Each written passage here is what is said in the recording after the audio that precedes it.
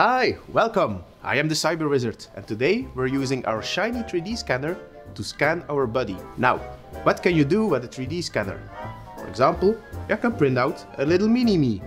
But why a little mini-me when you can go big? A big mini-me. Now, why would you use this? For example, you can sculpt directly on your face to make really close SFX in latex, silicone, even foam clay. You can use it as a wig stand to put on your wigs. But before we start, we will need our body to scan. The only downside we have is that first our subject needs to shave.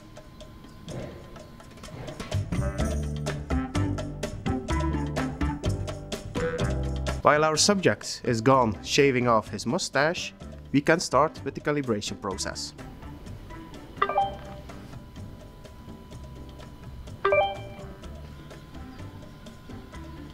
So now our body is putting on a bald cap. The scanner doesn't know which points to take when you're scanning here.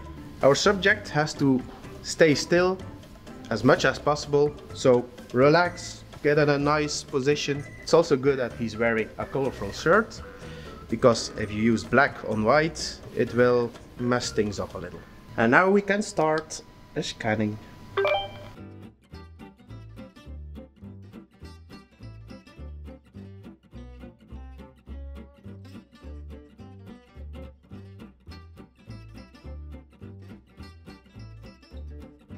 Now we have our scan.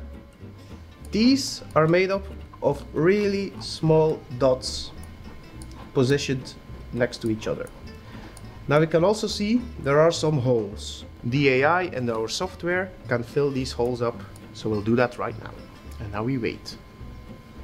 It's a lot of data, so we really need a strong laptop with a big graphic card, big words, big IT. An alternative to this is using a face cast, but for that you need to sit still for an hour, 2 hours. This literally took 10 minutes. After the cleanup of our model and scan, we just need to 3D print it.